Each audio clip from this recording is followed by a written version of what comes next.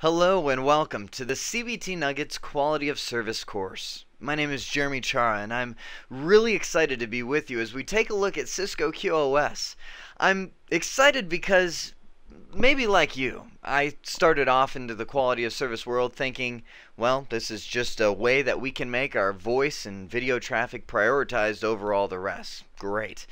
And there's no doubt that's absolutely correct. Quality of service does make sure that our voice and video traffic gets across the network as fast as it possibly can. But by time this course is done, and even by time this introductory nugget is done, I think you'll agree that there's so much more that QoS is capable of. As a matter of fact, within a few years, I can almost guarantee that it will be difficult to find a network that does not have some form of quality of service. And even in the upcoming decade, as more and more homes move to voice over IP, we're going to see QoS in the home market. So I'd like to start off this nugget by taking a look at where did quality of service come from? How has it evolved over the last, say, 8 years? Then we'll look at understanding quality of service requirements for your network. Data, voice, and video traffic each has their own requirements, and we'll look at them. We'll then look at the methods for deploying quality of service on Cisco equipment. There's 4 major ways that you can set up quality of service. Some are easier, a lot easier than others, and we'll take a look at each one and where it fits. Finally, we'll look at a quality of service tool belt. That's right. You do have a QoS tool belt around your waist that is equipped with tools to address quality on each area of your network in a little different way. So we'll look at all the tools and where you might use each one of them, and then that's going to be the rest of the course, is looking at each one of those tools extensively, what it is and how to implement it on your network. Well, let's start things off by taking a step into our time machine and traveling back to 1992. A day and age when dinosaurs ruled the network world and roamed our networks, and all TCP/IP traffic was treated equally with a best effort system. Essentially, the first person who got to the network and tried to send their data got the bandwidth. And as more people came, and they fought for the bandwidth, and it was a survival of the fittest. And that system worked, and still works to this day for most applications, because applications have built-in mechanisms that allow them to recover or slow down if bandwidth is at a premium. That is how data networks worked, until newer applications came out that required priority traffic and priority bandwidth and the need to get from point A to point B very quickly. That was when the first QoS method was released, known as integrated services. A lot of people know this as RSVP because that was the only mechanism that came out with integrated services. Just like the name implies, RSVP reserves bandwidth for applications. So you would essentially have an application at point A that needed to communicate with a device over at point Z, and you might go through 5 routers in between. RSVP meant that you reserved bandwidth at every router, and you're guaranteed that no matter what, that bandwidth is yours. Well, integrated services worked great until a lot of applications that needed bandwidth came out, and before long all the bandwidth was reserved and we were back at point A, best effort, because no one was able to get any bandwidth that was left over. That's when something known as differentiated services came out. DiffServ, or differentiated services, is one of the more popular QoS methods that's still in use today. And we do use integrated and differentiated services styles of quality of service together. DiffServ, or differentiated services, gives a per hop mechanism for prioritizing traffic. And I put per hops, we'll put per hop. Per hop, which means every router that you get to will re-queue you and reprioritize you based on different markings. And we'll get deeper into how differentiated services work. But this allowed more flexibility, as in you didn't have reservations of bandwidth that locked out all traffic's ability to send like InServ. Instead, you had the ability to prioritize at each point, and when the priority traffic reached a certain limit, you could go ahead and cut it off and keep it from overwhelming the network. We'll take a look, as I mentioned, at the different forms of differentiated services. Once we reached around the year 2000, and I jumped over that in my graph, that was where we came out with MPLS and VPN quality of service. MPLS, multi-protocol label switching, is a method that allows us to essentially route at layer 2. And when I say us, I mean service providers. Service providers primarily use MPLS to get their customers' traffic through the network very quickly. We were able to implement quality of service in those MPLS networks and within VPNs that allowed people to connect from a home network with an IP phone or some sort of high priority traffic and be prioritized all the way through the network. Around 2002-2003 was when Cisco came out with something called Auto QoS.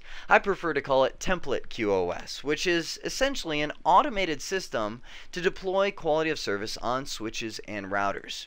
Now, I saved Auto QoS towards the end of the series because I find if I show people this Auto QoS feature early on, they tend to drift away and think, oh, well, I don't need all of this other QoS because I have this magic button I can push and poof, QoS is deployed everywhere. Well, while that is somewhat true with Auto QoS, there's still a lot of tweaking and tuning that you may have to do for your specific network environment. That's what all the nuggets up to Auto QoS is going to teach us how to do. Then we'll take a look at how to deploy a template and tweak it from there.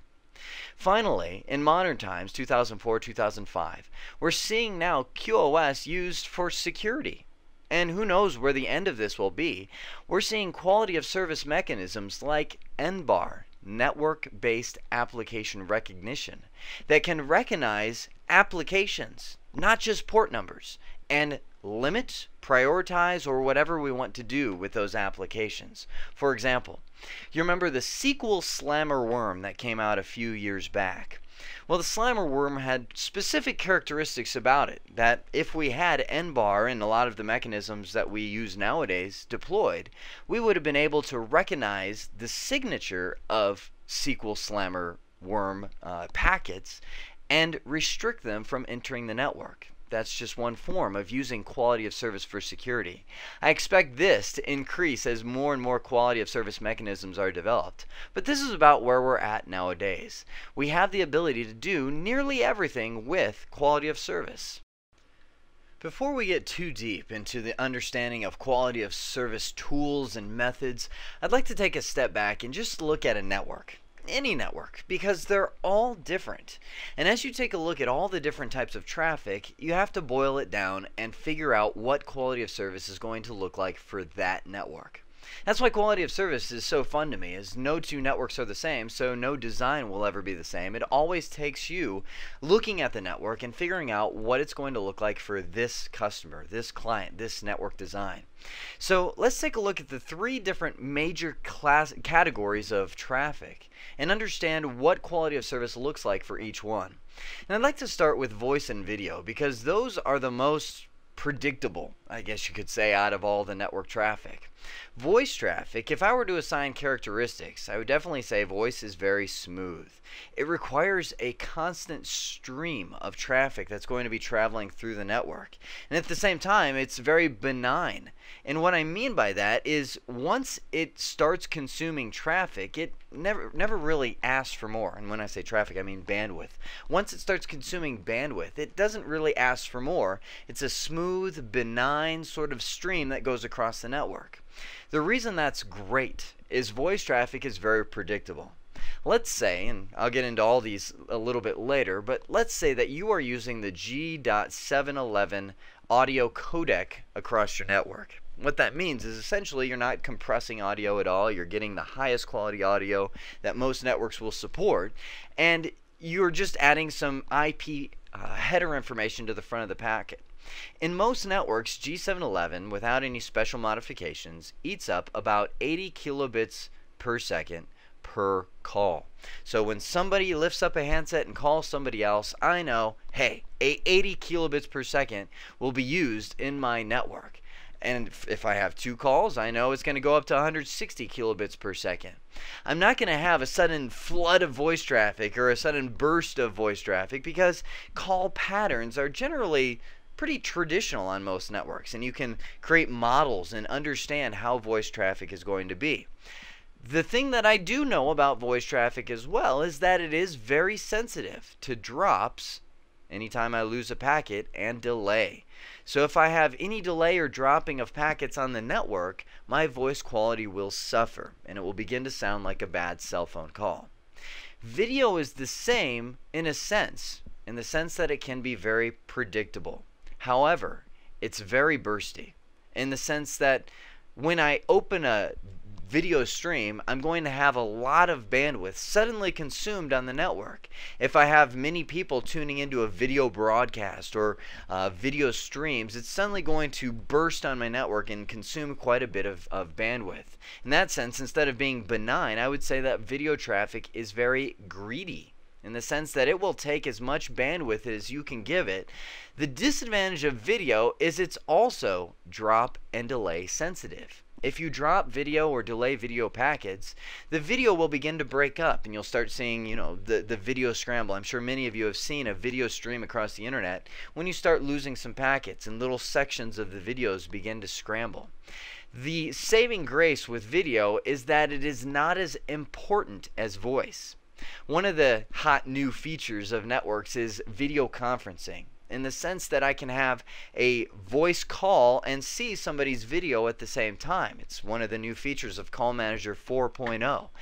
The nice thing is when it comes to priority, voice gets the higher priority and video gets the lower. Now, not the lowest, but the lower.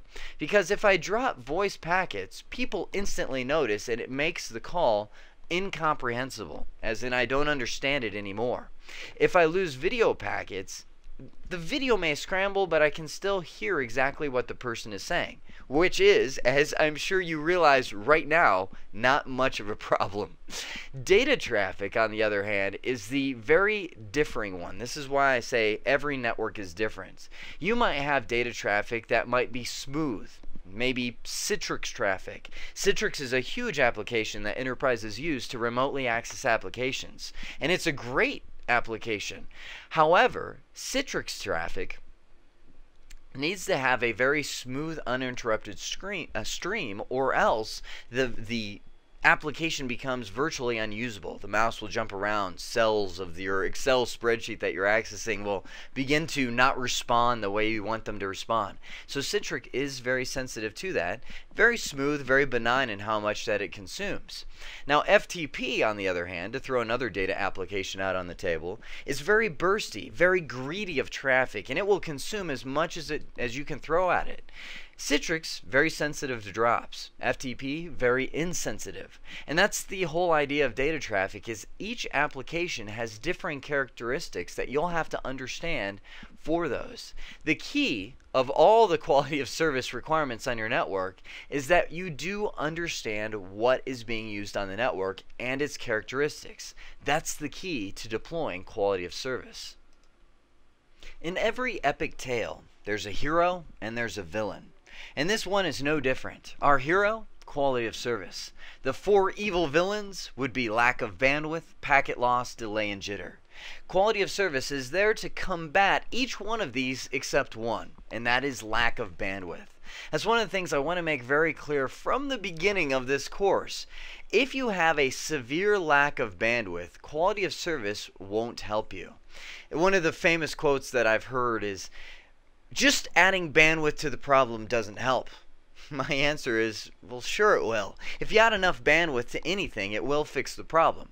The trouble is that bandwidth costs money, so that we have to work with less bandwidth than most of the time we would like to have.